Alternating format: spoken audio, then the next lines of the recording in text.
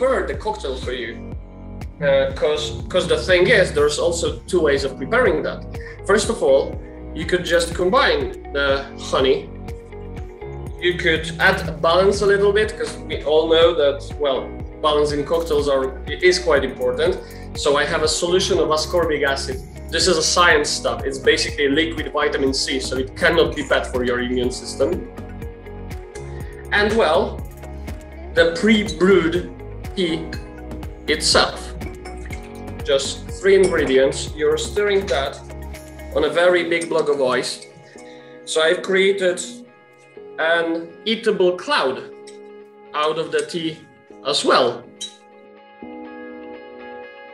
Then you have a snack. The snack is a biscuit created with grains, some cranberries, some dried fruits, and pretty much a little bit honey and a tea tincture to give it the tea flavor profile.